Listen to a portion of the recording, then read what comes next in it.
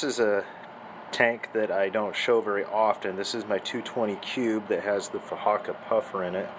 This tank was originally put together for a Fahaka, and at one time it was absolutely beautiful. I had everything in front of those rocks planted, all the corners planted, and the Fahaka never messed with them.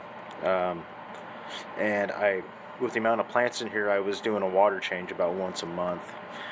I had to put a black belt cichlid in here temporarily because he was picking on some smaller fish, and overnight he absolutely destroyed the tank. He pulled up all the plants, he dug holes, he moved all the rocks around, and in the matter of a 12-hour period, this tank went from being an absolute showcase to being an absolute piece of shit.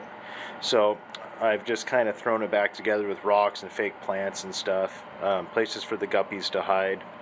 This guy just ate, so he's not going to be terribly active, but he spends a lot of time just kind of following the guppies around, and it seems like he picks them off and lowers the population, and then all of a sudden there's a new batch of babies and they kind of grow, and it's just kind of rinse and repeat.